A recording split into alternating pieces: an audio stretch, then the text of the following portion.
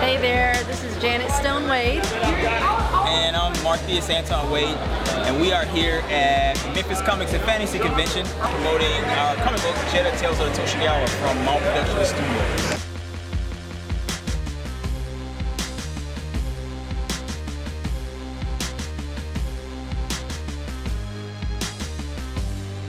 We're also promoting our web series that's getting ready to come out too in January 2013, actually. Named Konoichi Hime, which translates from the Japanese as Ninja Princess. Right. And it is basically the tale of Shiandria Toshigawa, who we know as Jetta, but this is her in her teenage years before she even adopts the name Jetta. We also got something going on too where I'm starting to teach comic book art to students. I want to be able to pass on the things that I've learned as far as like the things that I've done, because I've worked with a lot of companies, independent publishers and some major publishers, some major networks and things like that. So we're starting something called the Comic Studio. It's called the MAW Productions Comic Studio. It goes further than comic book art. It goes into the whole aspect of what you need to know in order to create a comic book.